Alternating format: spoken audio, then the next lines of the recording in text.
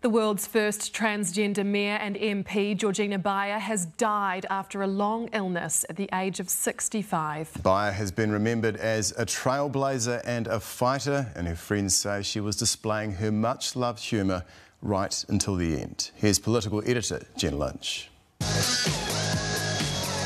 Never a dull moment. In fact, anything but dull. The many faces of Georgina Beyer. Entertainer, trailblazing politician, actor and fearless activist. Yes, I have worn a few costumes in my time. Georgina has blazed a trail that has made it much easier for others to follow. Beyer's adult life was a very public one. She was a singer, a drag queen and a sex worker before turning to politics, becoming the country's first transgender mayor in 1995 in the Wairarapa town of Carterton. 4 years later, she won the Wairarapa seat for Labour against Nationals candidate broadcaster Paul Henry and made history again.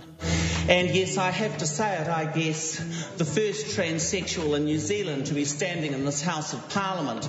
Not only in New Zealand, ladies and gentlemen, but also in the world. This is a historic moment. Beyer was born in Wellington and underwent surgery for sex reassignment in 1984. She said it was her good friend, the flamboyant Carmen, who paved the way for her to live her own life. In Parliament, she fought ugly battles over prostitution law reform and civil unions. I will not accept that children of same-sex couples go to school today and get questioned about the value of the family from which they come. She didn't care what people thought. She said what she wanted to say. And I think that's really important, and people have latched on to that because often she was a really, really early voice talking about things. So she'll be the first voice to many, many, many people. Including this cutting takedown of Destiny Church, which marched on Parliament against the Civil Union Bill. Your hatred is totally intolerable.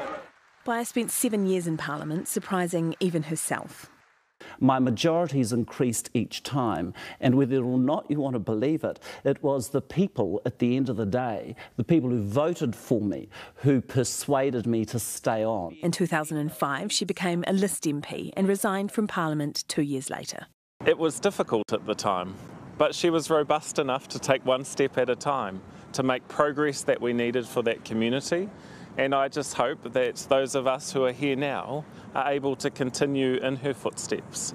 Beyer recently campaigned for live organ donation and in 2017 had a kidney transplant after 4 years of end-stage renal failure. There are no words that can cover, I think, the range of emotion you feel when somebody makes a gift like that.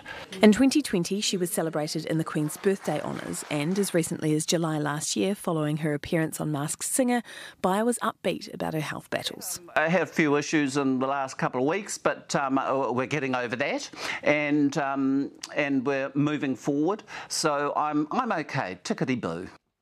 She died in hospice this afternoon. Her family says she was surrounded by her nearest and dearest 24/7 over the past week.